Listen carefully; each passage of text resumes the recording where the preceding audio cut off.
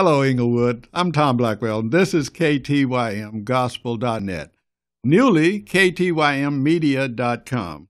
And we're here today to celebrate a grand opening, and we just have an open house, inviting the neighbors to come in and see what we're doing here at KTYM.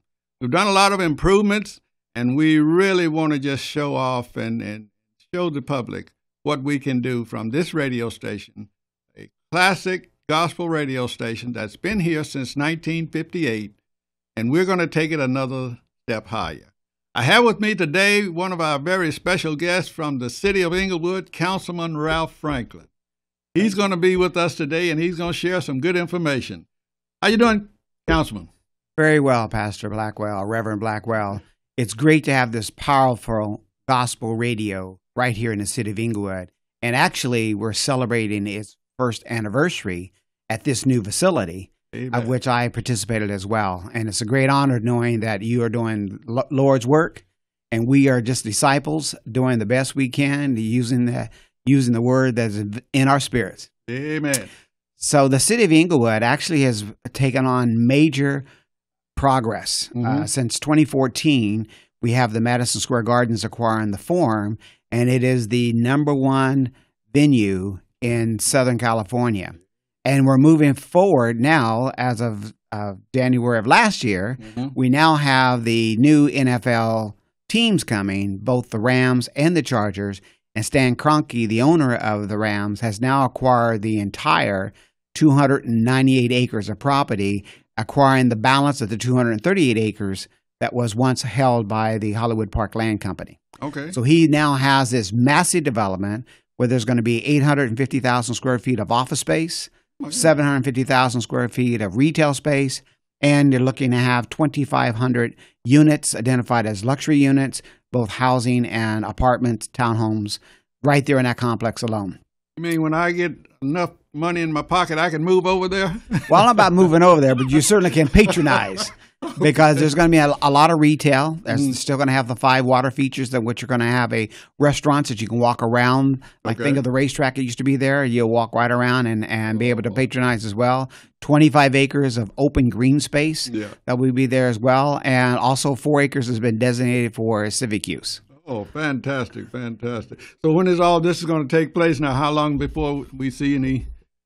So we've already broke ground. I should say the developer has already broke ground. And in fact, those that live in the immediate area off of Prairie and Pinkay Drive or 90th Street, you'll find out that the stadium has already started its process where they actually had to dig 109 feet down into the ground, called the bowl. Wow. And because they were digging, last year we had a torrential amount of rain in February, and it has delayed the project for 3 years. So instead of it being done as we was hoped by 2019, now we're looking close to 2020. That was going to be made. But the ideal, though, that is one of the main venues that they're looking to have, with the 6,000 square feet of performing arts theater, which also is going to be there. So it's going to be the mega center of entertainment and sports. Wow. We're also looking at a proposal, not confirmed yet, but a proposal with Steve Ballmer, who is the owner of the NBA Clippers, of having a new arena immediately across the street from that location. That is in the works as we speak. Mr. Ballmer showed his good faith efforts by depositing $1.2 million non-refundable to show his firm commitment that he would like to acquire the arena in the city of Inglewood. So that's across from? Immediately south of Century, on the other side of Century, in Prairie. Beautiful. Well, tell me, what are you doing in your So city of Inglewood, particularly in District 4, we are actually working on major infrastructure improvements. As you know, that in order to have all this new entertainment that's going to come through the city, we better have the traffic flow to be able to handle it. So we are dealing with Century Boulevard as we speak.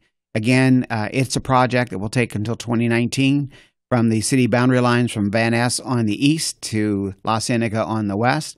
A $35 million resurfacing street project, which means all of the infrastructure underneath is now being modified. We've also have the Hollywood Park development properties that they gave us 10 feet, both on the north side of Central Boulevard of their property line and also on the west side of their property line for an additional right-hand turn lane to go in and out of their center. Well, that's going to make a big difference. Yeah. And we also are going to have at the intersection of Crenshaw and Century dual left-hand turn lanes to allow the traffic to be able to go north and west as well as east. Now, I know a lot of people know you do things here in the city of Inglewood, but I want to let our listeners know that you also supported our church for many years, many number of years. We have had you to come and be a support to our church. But one thing you did that always stood out with me, we went into Kenya back in 2001, and you supported us on that endeavor. Because of that, we were able to establish a church in Imali, secondary school in Imali, and then an orphanage in Mombasa.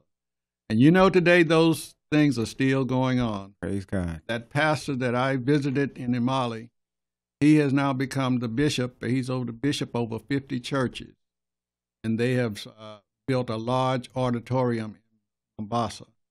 That's all because of people like you who dedicated to the cause, saw a need, and helped us out. And I just personally want to thank you for that. I don't know if I officially gave you. Well, I appreciate the gratitude, Yeah. but everything comes from the heart. Yeah. As a disciple, you have to be a cheerful giver. And KTYM radio is one of those is broadcasting gospel music, gospel news. Right. And this is some of the examples how we as disciples of Christ are yielding vessels, regardless of the positions that we hold, to say that we can make a difference. We can. And, with prayer changes things, and action speaks louder than words. And so by my actions, blended with the other actions, we've been able to bless many others on this earth. Well, I truly thank you, and we all thank you, especially our pastor thank you. He was supposed to be here today, and he's a little bit under the weather, but I'm sure that all of us, we appreciate the things that you've done here in the city, and we just pray our blessings upon you, especially KTYM and all of our listeners. This station has been here since 1958, and that's a long time. And we hope to make it a historical landmark that we can keep and preserve this building and this institution to take the gospel. KTYM AM only served the Los Angeles area, but with internet radio, now we can serve the world. Praise God. We're reaching those countries, and our pastor down in Kenya, Nairobi, he's been able to tune in, and we're getting calls from all over the United States, so that's the good thing about it. So we're right in line with Inglewood as moving up and doing things that's going to help and make an impact on our world. And we truly thank you for stopping by today and giving us just a word of encouragement. Well, I give God the glory, and thank you, Pastor Reverend Blackwell, for your outstanding commitment of the word and being a yielding vessel and this powerful gospel radio, KTYM, in the city of Inglewood. God bless you and your work and your operations. All right.